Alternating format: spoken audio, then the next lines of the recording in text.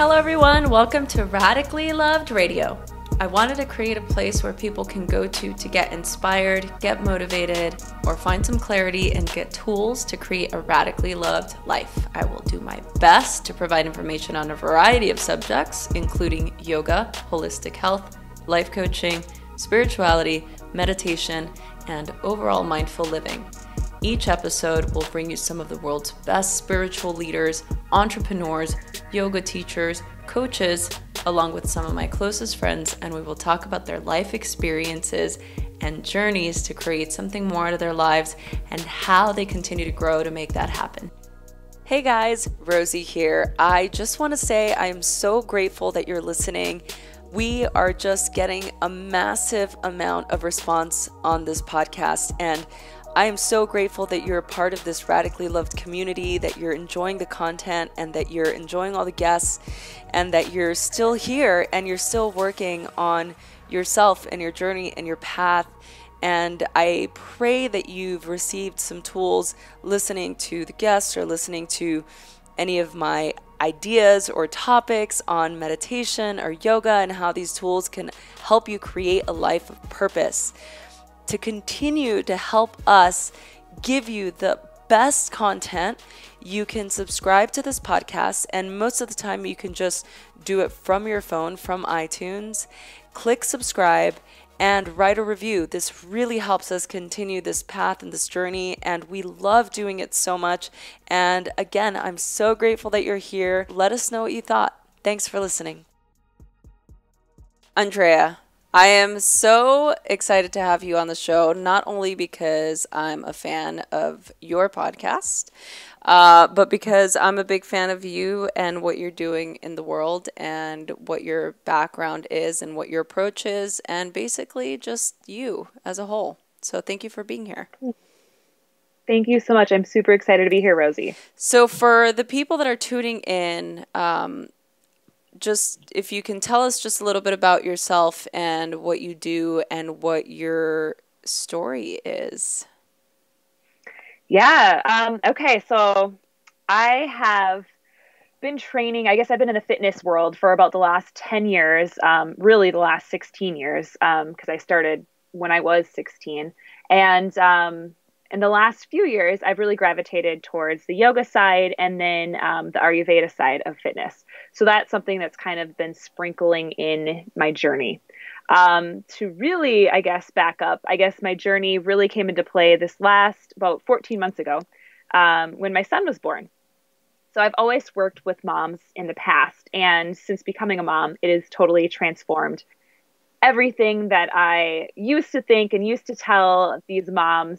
You know, you can fit in, you can make the time, and all of these things I was, I thought I was helping. It was not helping. Like you're just like, I have no idea because I didn't have a child at the time. Right. And now I'm like, oh yeah, I totally get this. And like the whole after birth experience and it's different for everyone, the birthing process, what you need to be doing, to actually give birth, like to get kind of like, I don't want to say in shape, but like the, for the labor and the pushing and all that requires. And some people don't need to be doing a bazillion Kegels where I just assumed everyone had to. And learning all of this firsthand, that's kind of my new passion, is helping women, discover who they are and accept their identity evolution basically after becoming a mom.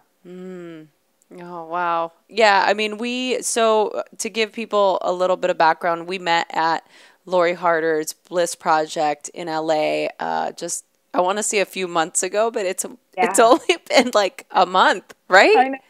I know. I know, it just feels like a lifetime ago. And we were in a group together and we just really hit it off. We had a great group that we were with, and I just really resonated, not only obviously having the same yoga and Ayurvedic background, but just with your story and your ethos and what you're doing in the world. So I wanted to talk to you about how your yoga practice and how Ayurveda has really changed your life and how you utilize it now to work with your clients. Yeah, that Since having my son, I actually just discovered this in the past couple weeks. There is Ayurveda, like birth doulas postpartum, which I What? didn't even know. Yeah, you didn't know that I either. had Yeah, no idea. I'm like, what? No, I know. that's I so just cool. discovered that.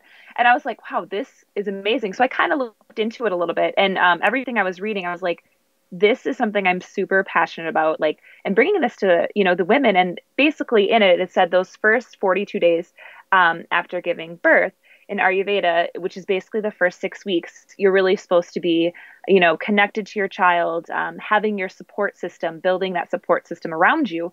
So people coming in, maybe helping with light chores around the house, helping prepare nourishing meals and not maybe just that, big baked lasagna or whatever people are bringing in that our bodies can't digest yet. And all of these helpful things that I'm like, this is what I needed after giving birth to my son that I didn't even know, because I think that is something that is missing and that Ayurveda provides. And so that has been kind of a new passion, is I want to incorporate some of that into my practices, because I work with a lot of moms who are pregnant, and having this and giving that tool to them and helping them set up this kind of support system after birth. Because a lot of the times after you have a child, while you go to the doctors, you give these pamphlets, like every trimester you get a new pamphlet. Here's what's happening. Here's what's happening with your baby.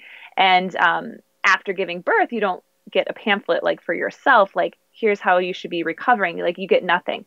Basically you go to the doctor at the 6-week checkup. They look at you. They're like, great, you're good. Go work out. You're back in the world. And so a lot of the women, if they don't have any training, when you say go work out, you think in your head, okay, just do what I did before I was pregnant, because you have no knowledge, or, well, how should you? Because they don't give you anything or any tools to do. So then that's when women end up with, I personally will share my story in a second, but you can have prolapsed uteruses. You're going to have a little bit more damaging. Some people have tears that go undiagnosed, and you can end up with diastasis recti and all of this stuff that you didn't know was possible to give yourself after giving birth, but because you pushed it too fast. Yeah. So one of the things that I ended up with is I had an undiagnosed glute tear it really didn't show up probably until about 6 weeks postpartum. So after I've already went to the doctor. And then all of a sudden I was having issues going to the bathroom.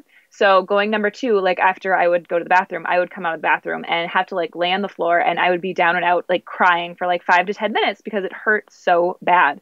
And like, I was like, this feels like giving birth all over, on a daily basis right now.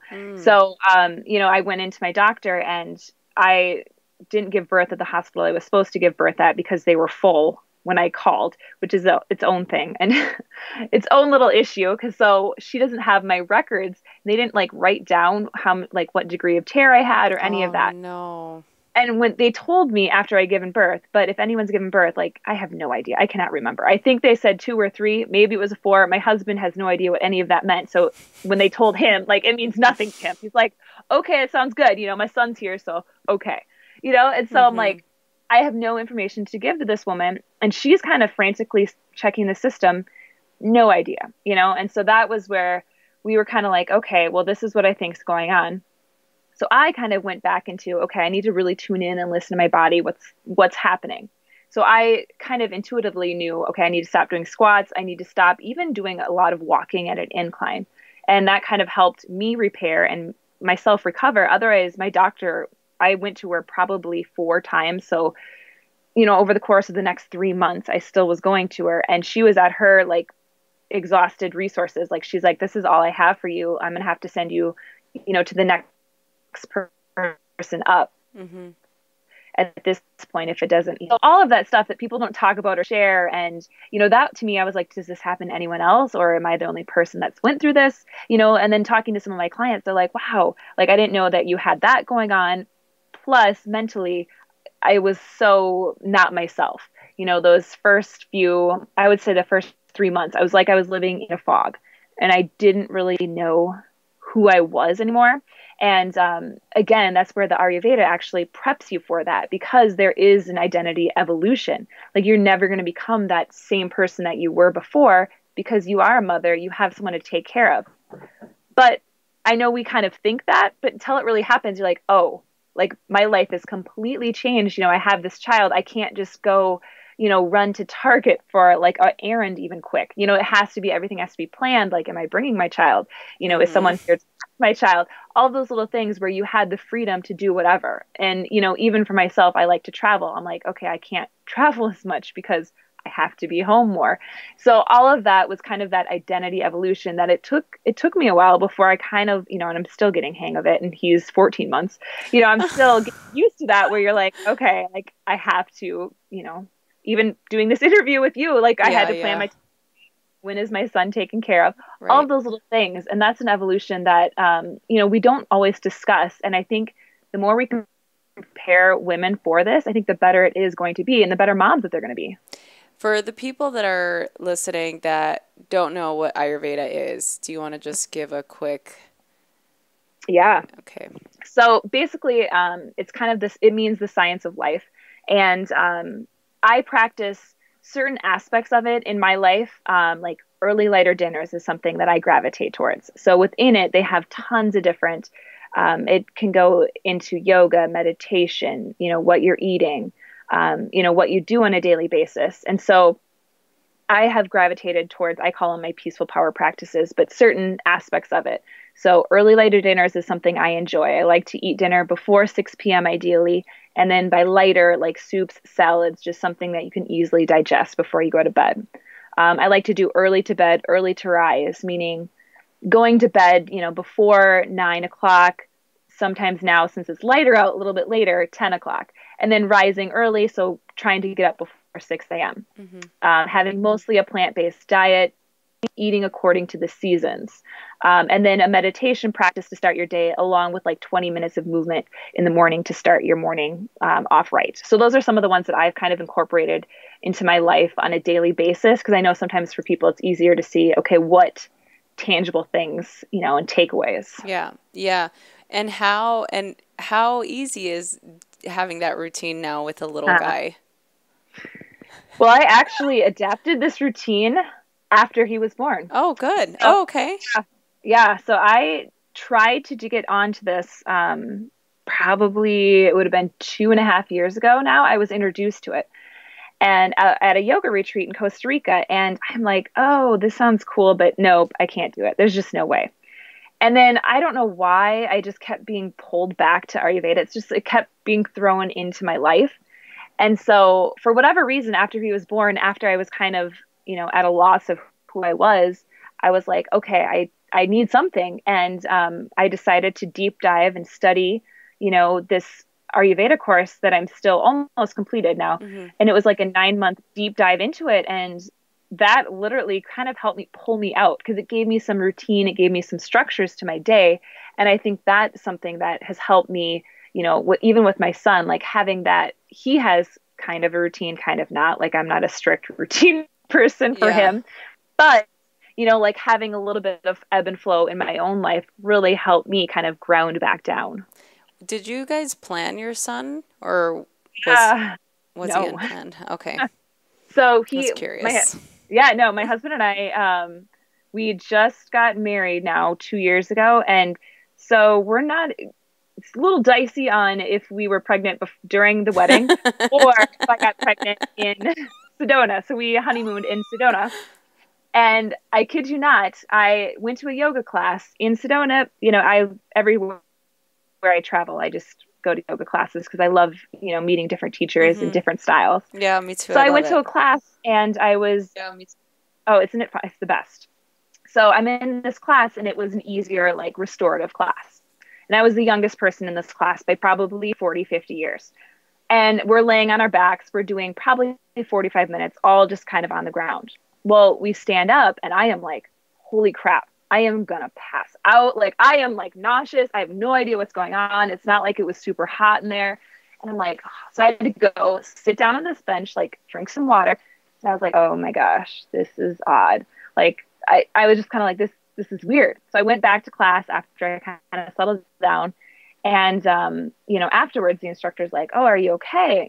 Like, yeah, it's just really weird. And he's like, oh, maybe opened a chakra. In my head, as soon as he said that, I'm like, or I'm pregnant. And it was like, I knew, like, that was it. Like, I knew I was pregnant. As soon as I was like, chakra, nope, I'm pregnant. Like I knew instantly, and turned out I was right. So like, it was kind of, because I'm in tune with my body. And so I just kind of knew, Right. I'm like, something's off. And then that was it. And then I tried to do some workouts at home and I was like, okay, I'm getting lightheaded. I'm getting nauseous, doing like more simple things. And I'm like, this is perplexing. And yep, I was. Wow. Okay. So he wasn't planned. And so, No. but you guys were ready to have a child Yeah, I mean, ish. we probably wouldn't have it for another couple of years, but hey, Jalen was ready to come now. Yeah. He was like, Mom, I'm coming and there's nothing you can do about it. Yep. What do you think? I mean, we've talked about, the whole process of after having a child. What do you think helped you prepare for this moment, for being a mom? Or maybe Gosh, you weren't prepared. I have no idea. I would say I was not. I don't think I prepared myself whatsoever. Um, and for, I think, good and bad. On the good, like I wasn't like I didn't really have a birth plan. Like I just went in, basically told the nurse, I'm like, I want to do a natural birth. And she was like, okay. And she kind of quizzically like, let me feel this girl out to see if she can handle that. And so she was like, I'm like, I practice yoga, I do some breathing. And she was like, oh, perfect. She's like, I'm actually, she had delivered at lots of, and she had been a doula, this nurse had. And so she was like, I'm going to be your nurse then, because a lot of the nurses won't, at this hospital, won't let you do a natural birth and they'll try to push drugs and epidural, and I was really lucked out and I didn't have her. And so that was like literally my planning in a nutshell. That was the only thing Oh, I planned. I didn't plan for after my son was born. That was my plan, was have a natural birth. And as far as I thought. and how did it go? Was it memorable? Yep, definitely that it was. And I did have a natural birth. 22 hours of labor, and it was definitely intense. And I went in this little tub, and again, see, this is where like listening to your intuition, especially during that process, Yeah. they had this tub. And I remember in yoga class, my teacher had said, make sure you don't get in the tub until you're dilated at least 5 or 6 centimeters. So in the back of my head, this nurse was like, you should get in the tub now. It will help you dilate quicker. And I was only like a 2 centimeter dilate. And I was like, oh, I don't know. My yoga teacher said not to. And in my head, I was like, I should wait. But I was, I'm like, nope, she's the nurse. She knows. So I hop in and dilated super quick and then stalled for many, many hours. So again, listening to myself, I would have waited, and it probably would have sped up labor a little bit better if I would have waited and listened to my own intuition. Then after that, you're basically kind of just waiting for stuff to happen, waiting for the contractions. And after my son was born, like that was the other kind of kicker in terms of the mental piece. A lot of times people are like, oh, I had this instant bond, this instant connection. Mm-hmm, mm-hmm. And I didn't really feel that instant bond or connection. I was just so exhausted. And we didn't know if he was going to be a boy or a girl. And, Oh, you wanted it to be a after surprise? we did. Oh, And that's so so cool. I know. And I kind of already knew because the nurse had accidentally told me like twice at our visits, oh, he Oh. looks great. He's doing good. But no. It's not a he. I'm just saying he. And I was like, okay, I already kind of thinking this is a Mm-hmm, boy. mm-hmm. So I kind of knew. And my husband was, they were telling my husband, tell her what it is. And, he's like, it's a boy. And I just was like, everyone's looking, I just remember saying, smile, be happy. So like, that was kind of that awkward, okay, now what? Like I have no idea what to do with this child. He's Mm-hmm. on my chest and everyone's looking at you and I just want to take a nap or like You're not be in just so much pain. exhausted. Yeah. Yes. And so like that was kind of the first like, whoa, oh boy, and thankfully I had a friend who kind of had warned me just like a little bit of some of that, stuff that happens post birth. Mm-hmm. So I kind of had a little idea, but not a ton. I didn't do any necessarily reading because I didn't want to bombard myself, or because sometimes if we get reading, we get stuck in this is the way Yeah. it be. Or you put it in your subconscious, and you may like perpetuate something that may not even be a thing. Yes. And so I didn't want to do that. So that's kind of where I was like, I just want to kind of whatever happens, happens. And Mm-hmm. that's what happened. Yeah, for the people listening, you tell us a little bit about what happened after you had Jalen. Yeah, so that's when my family came over, my husband's family came, I had popped a ton of blood vessels in my face, which I didn't realize, and was looking kind of crazy. I left the robe on the whole time I was at the hospital. Like, I didn't even think to like change out of that while I was there, you know, like just little things like that, because I was just not quite all there. Very much a zombie. Like, one of my best friends had came to visit, and she had texted my other friends who were going to come. You know, thankfully, I'm so thankful she did this. But you know, at the time, I really didn't care. But she was like, "Oh, how about you guys wait to visit her when she's at home?" You know, and so she kind of had seen, oh, she needs some more time. And so that was kind of the first, whoa boy, now we're at home. You know, now we got to take care of this child. I tried to go to Kohl's like 10 days after he was born just to kind of get out of the house. And I remember parking and trying to walk in the store. And I was like, I cannot walk into the store. I had to grab a cart in the parking lot and like push it in to like walk in on it, because I was so just like, everything is still sore and you're adjusting. And, you know, I'm like, I was this athlete. So I'm like, what is this? What is going on with my body? So it was just kind of a little eye opening and humbling at the same time to just be like, okay, a lot of stuff happened. Like, this is something you've never experienced before. Yeah. Yeah.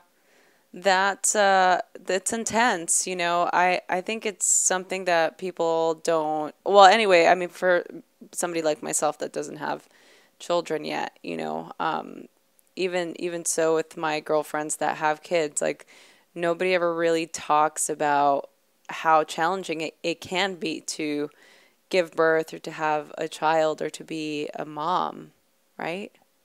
Totally. That's and I think a lot of it is too like having that safe space to do it, because putting it out there, you're putting yourself out there to be judged. And so that one took me a little bit to even want to share any of the, you know, I didn't feel that bond, you know, and some of those feelings, because people, you know, are like, oh, you're a bad mom. And I was sharing with one of my friends too. I'm like, oh, I didn't know, like, you feel like they're going to come and take your child away if you say, you know, something like that. Like, you just are, you don't know. And I mean, how would you? Like, you're a first time mom. And, you know, talking to some of my clients, I actually did a podcast, like a solo one with myself, and kind of shared some of my story. And I had one of my clients was like, oh, she's like, I tried to tell you, you know, some of the stuff, but until you go through it, like, you really don't know. And not everyone has that experience. You know, like, some women have those, you know, the hormones kick in and they feel rejuvenated and rejoiced. And, you know, it just really depends on what's going on with your body and your hormones. And everyone's a little different. Yeah. But I think sometimes, you know, the nasty or the not so fun part of it doesn't always get shared, because it's kind of embarrassing. You're like, well, I didn't have that experience. And, you know, who do I share that with? Yeah, yeah. And like who, and in a way that feels safe and not judged. Yes. Yes. Yeah. There's I have a friend who is very curious about parenting because she potentially wants to have a family at some point very soon. And my question to you, again, this is a close friend of mine, very close friend. Her big fear is not being able to have freedom, right? Mm-hmm. Because this is big for her, because she loves to travel. She loves to be able to do things with her partner on a whim. She loves taking naps during the day. She likes to spontaneously go on a road trip and, you know, do things like that. But at the same time, she knows that having a family is very important. So what would you say, what kind of advice would you give this friend of mine? Well, I would say I would have been that person myself. And I guess what I would say first is to kind of adjust that evolution, or just know that there will be an evolution. And I think that, you know, that, I guess, advice for anyone who likes their freedom or likes that, you know, to nap in the day or go on those road trips, just knowing that there will be a change, and it doesn't necessarily mean that you're not going to be able to do those things. Yeah.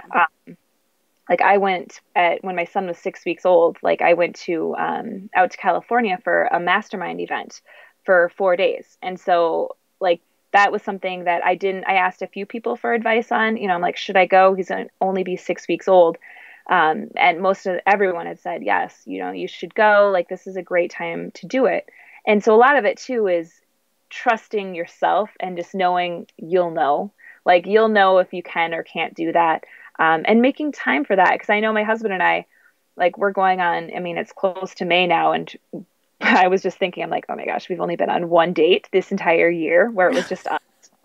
And, like, those are the things where if you don't plan, like, they do slip away from you. Like, another weekend comes and, like, at that point, you're like, okay, you need to find someone to watch your child. Like, those are the ones where you have to do a little planning to make sure you can have that, if I wanted to go on a weekend. Well, I was just in California, out there with you. Right. And I was gone again another 10 days. And my mom, watched my son because my husband obviously wasn't going to take 10 days off work. But like, those little bit of planning, and as long as you have that support system, I think that's the key, is having that support or knowing who can help you out. So like, my parents they live 2 hours away from us. So, like, that's a little bit of a drive. I know they're not going to necessarily be able to watch him like on a Saturday night for a date night, but, my husband's parents live close enough. They might be able to. We also have a nanny that comes in for a few hours a week. And then that kind of helps out as well. So those are like the little things that you can add or have as a support system to help you kind of have a little bit of freedom. And then if you do need extra freedom, which is I have found, like going to a yoga class or, just needing to take a little extra time for you, like scheduling that in there when you have, childcare. So like, if I need something done, I know Mondays are great because my son is being watched by our nanny and my husband, is at work. I can take an extra hour if I need to like work out, or if I just needed to sit at a coffee shop and just sit and stare, like whatever you need. That's a little bit of freedom that you can build in. Because I have found if I don't do those things, that's when I can feel myself slipping back into like losing myself if I don't take time for me. Yeah, I really, and another question is, you said something really kind of that perked my ears, the whole asking for help. Prior to you having Jaden, were you comfortable with asking people for help, or is this something that you've found now is a new awareness that you have? Oh, yeah, I did not. I still have trouble asking for help. Like, that is something that I am still a work in progress on. Because I grew up on a farm, and so in a small town. Now, farm people, we do not like to ask for help. Like, you do things, you push on, and that's like, even when we're sick. Like, I remember my mom being like if we would lay down on the couch, like, there was no napping on our farm. Like, I have 3 younger brothers, and they're all still farmers. And if we were on the couch, like, just resting, my mom would be like, "Are you sick? What's wrong with you?" Like, there was like no like any of that. Right. Like, if you were like not doing something, something was wrong with you. So like, that's just kind of the mentality that I grew up in. So to ask for help is still quite difficult because you're showing a sign of weakness, which you don't want to do. Yeah. So that's I don't know. I don't know how to get over that besides just trying to put it out there. Well, because I feel like we have similar temperaments with that, and I'm the same way, and I can just imagine my friend being in that position and maybe not not being able to ask for it. But I digress. Obviously, we'll be in contact, and I'll let you know how my friend does in the future. Please do. Okay, yeah. Why do you think, just kind of going back to, what you do in helping people and just kind of your mission in the world, what have you found has been the biggest topic that as yogis we need to focus on in our current climate? I think making the time for yourself. That's been the biggest one that I've seen. And not being afraid to do that. So I think in the terms of like anyone who's trying to, take the even 20 minutes in the morning, do movement. Like, that's just something that I was trying to have some of my clients do. And, they're like, oh, the kids are up. I'm like, well, this is going to require you to get up probably before the kids if you have kids, and setting your alarm a little bit earlier, which means going to bed a little earlier, and setting those practices, because what they are is they're deeply ingrained habits that we have. So we have to switch some of those mindsets that we have around, well, I always stay up until 11 p.m., or I always sleep in until 8, whatever those are, we have to kind of reverse them if we need to make time for ourselves around life's obligations. Because I think right now, even if people don't have kids, I have clients who are struggling to, get home from work at a reasonable hour to take care of themselves, and they're like, I don't have time to cook. I wish someone was just here making my meal for me. And, those are little things where just, okay, how can we make this as easy as possible and take some time for you? Like, do you have to stay at work until 7, or is there a way that you can maybe, do some of that tomorrow? Like, how much is that we perceive as we have to do that we actually really don't need to do that day? What is your most favorite thing to work on with your clients? Oh, gosh. I would say I love to see, I work with primarily all women, and the evolution that I've seen, I guess, in the last few years is a lot of women stepping up. And this has nothing to do with fitness whatsoever. This is kind of what's nice about my job is like, I don't always like, it's not always fitness. Like, if you're working with women at like on that level, like you get to know lots of things about them. Yeah. And lately there's a lot of women who have been leaving jobs that are no longer fulfilling them. And they're stepping into new careers, starting their own businesses, leaving relationships that are no longer fulfilling them. That has been a big one as well that I've seen the last few years. And a lot of the times this comes because they're starting to get the confidence from like a workout routine, from a yoga practice, whatever they're doing with me. Like that is something that I love to see, is it transcends into other areas of your life. That's why I'm huge proponent for fitting in, a fitness-based lifestyle, whatever that means to you in terms of the yoga, weightlifting, walking, whatever that looks like, because it will go into other areas of your life. And that's where I like to see those changes.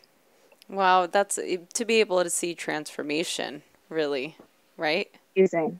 I mean, that's amazing. It's such a beautiful space to be able to work in the health and wellness, space, because just to see people actually progress and to see them grow and to see them transform and to utilize all the different tools in whatever area of fitness that they choose to commit to or do, just to be able to see people grow and to see them transform. I think that's always been a beautiful thing, and what drives me to be able to work with people one-on-one as well is to be able to see the progression, right?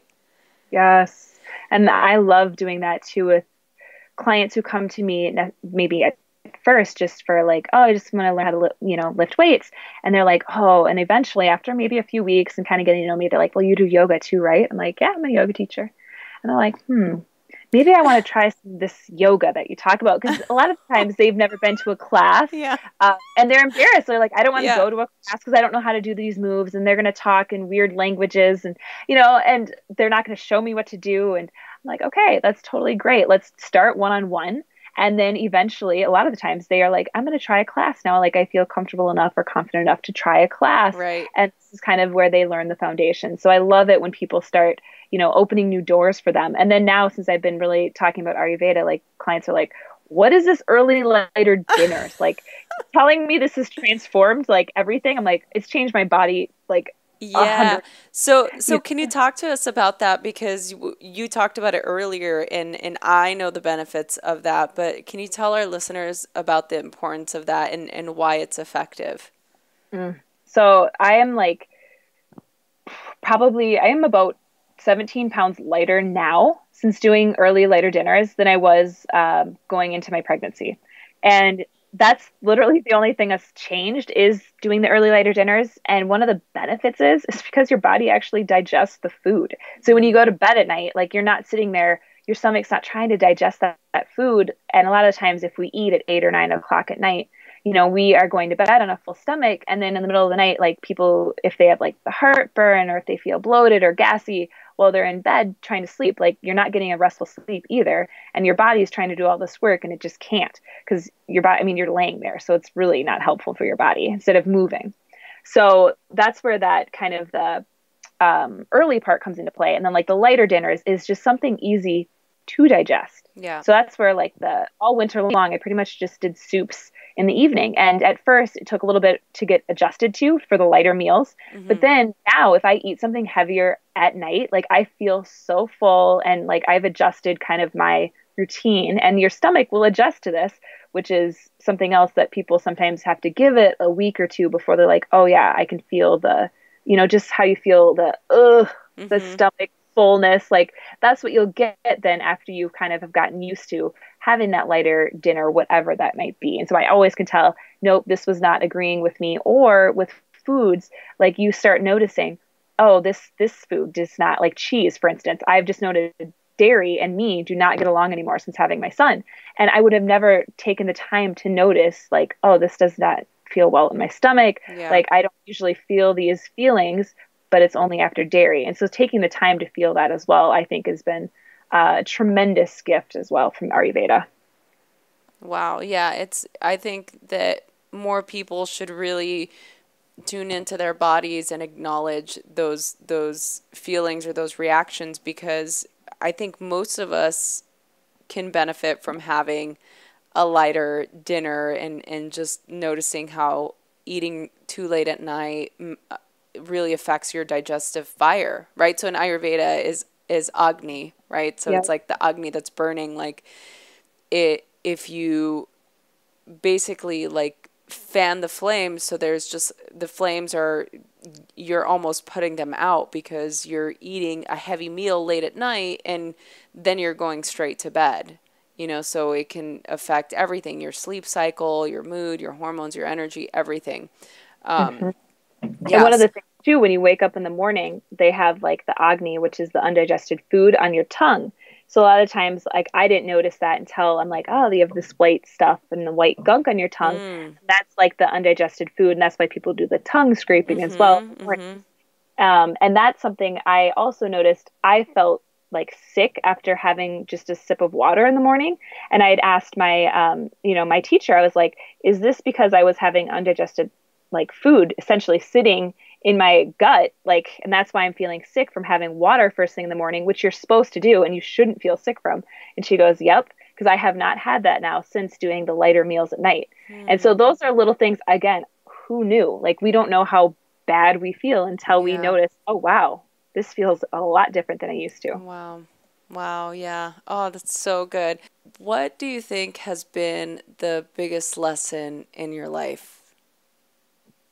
Oh my gosh. The biggest lesson in my life. I think it might be something along the lines of, I guess, constantly evolving as a person. And it's happened a couple times because I think growing up, I was always the athlete because I was a 3-sport athlete in high school and in college.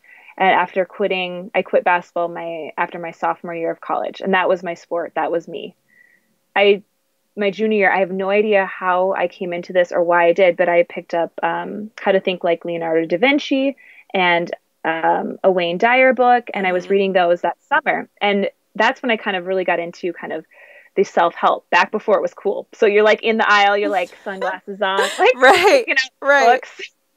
Totally. And so I grabbed these books and, as like a 21-year-old kid, like, okay, like I have to figure out who I am because I just completely lost who I was because I was the basketball girl. Like I was so embarrassed to tell my parents. They didn't care. Like they were like, this, do what makes you happy. If you're not loving the sport anymore, switch gears.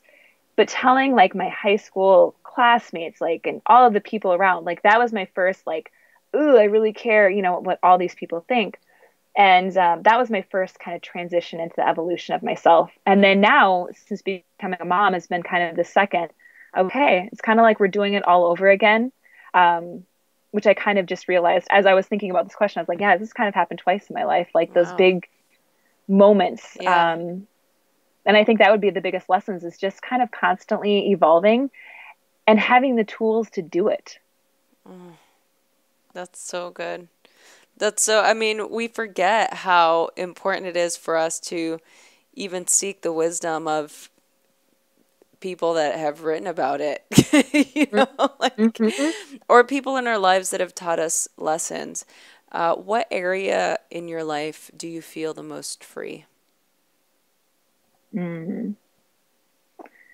I would say probably in my yoga practice. Like that's literally what's coming up. And that is my like usually hour and a half time for me when I get to go to a class, because I'll do it at home, but it's not quite the same when you have, sleeping children that you're hoping don't wake up. So you can't quite get in that zone. You're like, hey, is he going to sleep? But when I go to that class, like that is like my freedom. Like I look forward to that every weekend. I try to Mm, go to one, if not two classes. Like that is my time to just be on my mat and just be me. wow, I love that. What advice would you give your 15-year-old self? Ooh, I would say keep doing you, because that as a 15-year-old kid, I wore like all pink, hot pink outfit to school, like bubblegum pink, Oh, and I did not love it. care. That's I wore my dad's amazing. corduroy pants to high school. I did not care. Like I really did not care what other people thought of me. So I would say just keep doing that. Just it's working, so just continue to Yes, do what you're doing. That's yes. so great. What advice would your 60-year-old self give you? I would say don't be so hard on yourself. Mm, I love that. That's so, I mean, you know what? That's important, right? Ah, ah.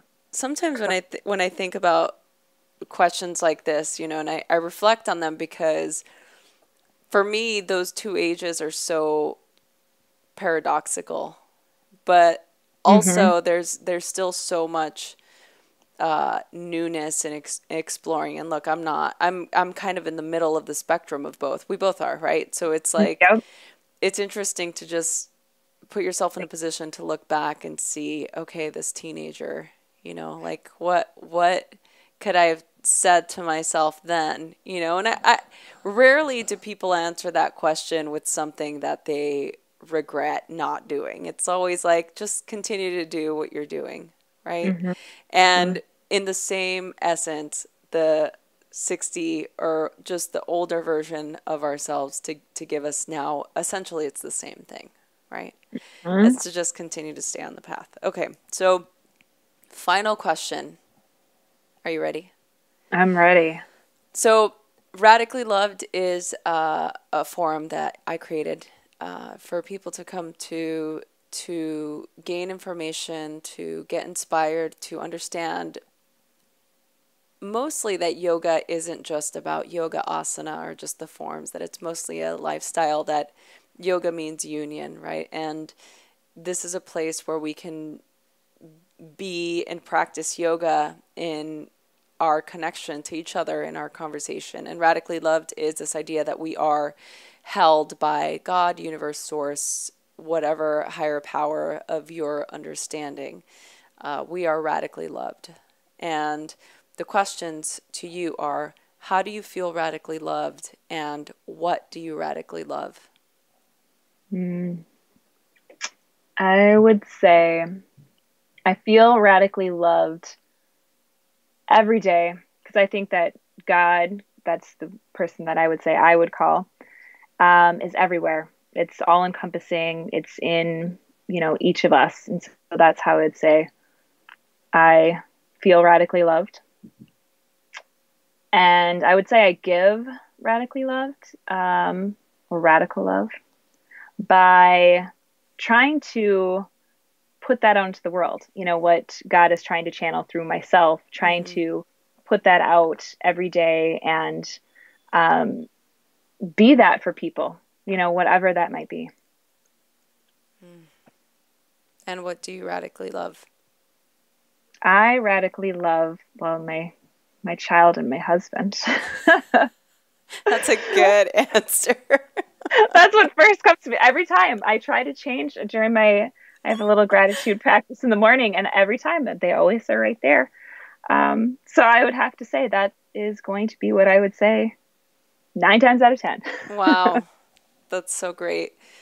Where can we connect with you? Where would you be most easily found?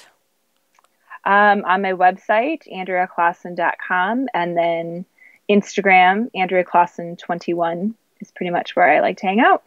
Okay, that's good. So we can totally stalk you in those places. Yeah. And my podcast. And I was just going to say, I'm like, wow, you're not even going to plug the podcast. Tell us a little bit about your podcast. So after people listen to this, they can go over and listen to more of what you're offering out into the world. Yes. I actually interviewed Rosie. Oh, me? Yes. And so I just did that. My podcast it's kind of conversational as well. Yeah. And it's, fitness, yoga, Ayurveda. And then I also do some solo shows. And I think in the summer, I'm going to get back to doing an interview and then a solo show bi-weekly. Okay. And so I really love to do some solo shows and get on there and chat with myself, I guess. So about whatever topics are coming up and whatever people have asked me about. And so that's where I kind of share that. And yeah, my guests are amazing, and they're primarily women. I do have a couple of men who are doing stuff and just putting their light into this world. Oh, I love that. And it's such a great podcast. And I was on there, and I had the honor and the privilege of being a guest of yours, and it was so much fun. And I hope that when people are done listening to this, they'll tune over to your podcast and learn all about everything that you're doing and peaceful power practices. Yes. I'm so grateful for you. I'm like, I don't even want to, I'm like, can we just continue just to have this chat? I'm not actually done asking you questions, but I'm like, can we just continue? No, I mean, it's time to wrap. But yeah, I love this. Thank you so much for being a guest on the show. And I admire what you're doing and how you're helping moms and women and empowering women out in the world through fitness, yoga, and Ayurveda. And I just am so grateful for you, and I'm happy to know you. And I pray that our paths continue to align and that we continue to stay connected. Yes, I totally agree. And I feel like our souls have met in a past life. That's what I thought after I interviewed for my podcast. I was like, I feel like I know this woman and I just met her. I know. It feels like it's just like we're just girlfriends having a good time. Yep. That's it. Yep. Thank you so much for being a part of this podcast, and everyone, thanks for listening. Thank you. Hey everyone, I hope you enjoyed this episode. I am so excited to continue to do this. Please share this with your friends. Email us, message us on Instagram at Rosie Acosta or on Twitter at Rosie Acosta. Subscribe on iTunes, write a review. We love doing this, so please help us continue to keep this podcast going. Thanks for listening.